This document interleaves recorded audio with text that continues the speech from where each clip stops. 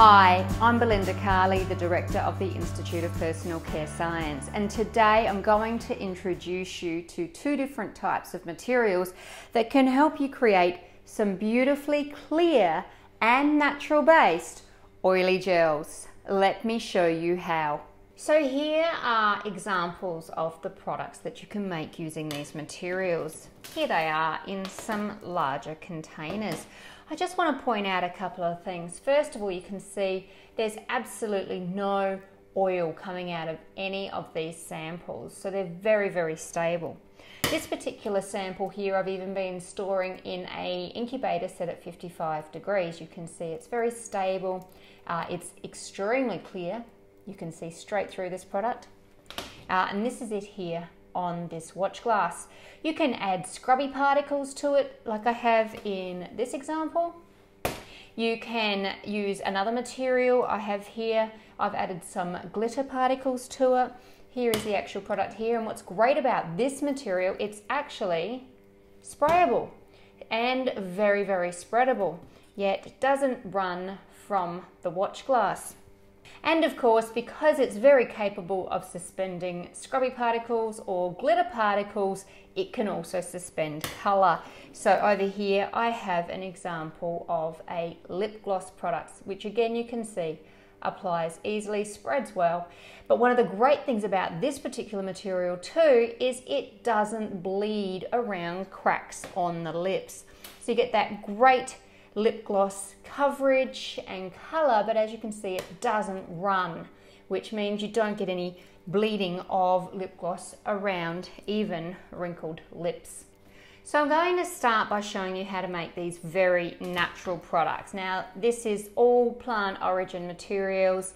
It is certifiable with EcoCert and Cosmos, and it will make these products here. Of course you can add glitter, you can add pigment to these bases. I've just got some example formulas for you, making a nice clear oily gel and making one suspending some scrubby particles, but you can also add glitters or pigments. That's fine to do as well. The choice is yours.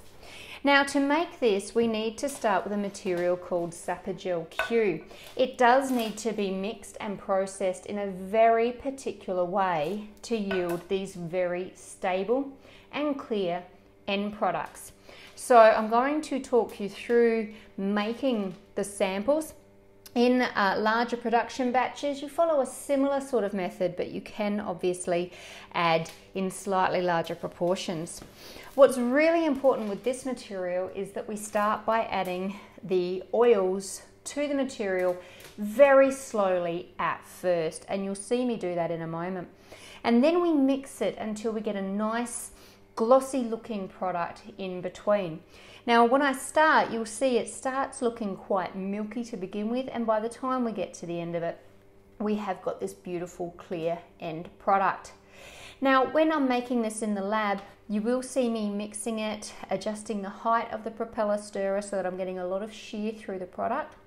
When you've got a larger production batch, you don't have to worry so much about air being introduced. You'll see my lab sample, air does get introduced into this product, but it does settle out over time. As you can see, there's not a lot of air in that product, a nice clear oily gel instead. But again, really essential when using this material to get the results you're looking for, and you can see them here, is to add the initial stages of the oil phase very slowly and wait for the product to stabilize before adding more.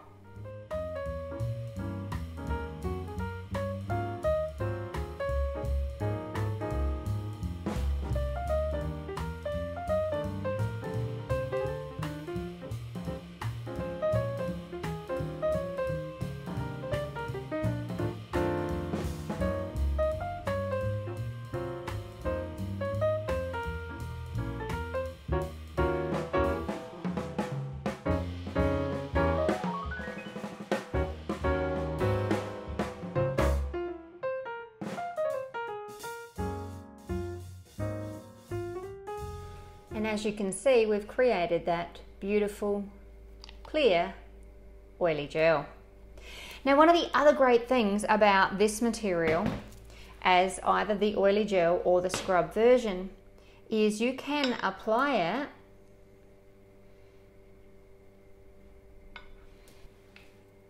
And then with a little bit of water, it turns to a microemulsion or milky product that can simply be washed away. Now the next two products I'm going to show you use a very special material called oil Kimia. Now this is about 70% naturally derived material. There is a synthetic component to it, but as I showed you, it helps you create sprayable oily gels, and of course it's still got the versatility to hold pigments, which means it also helps stabilize sunscreen materials really effectively, and even sprayable sunscreen products. So let me show you how we process this one.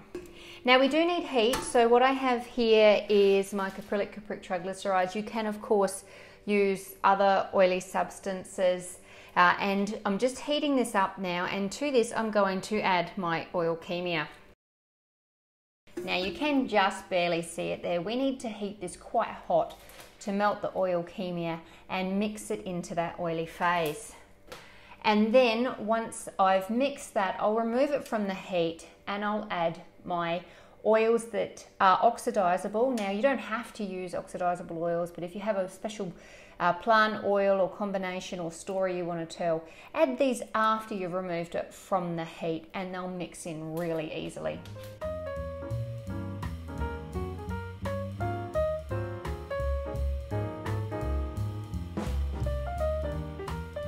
Now once that starts to cool, it will start to increase its viscosity. Right now you can see it's quite low viscosity and flowing really well, but it will set to this consistency by the next day. So we just need to allow this to cool a little, and then we can add our other oils, essential oils, antioxidant, what you're using for your product story. Give that a stir through. And we just need to wait for that to get just a little bit more viscosity before we add our glitter, scrub or pigment materials. And of course by the next day it will set to be this very stable oily gel product. Well, I hope you enjoyed this video, being introduced to those two materials that make your formulating of oily gels using natural based materials so much easier. If you enjoyed this video, please give it a thumbs up. Please leave any questions or comments below, and please subscribe to receive notifications about all our videos. Happy formulating!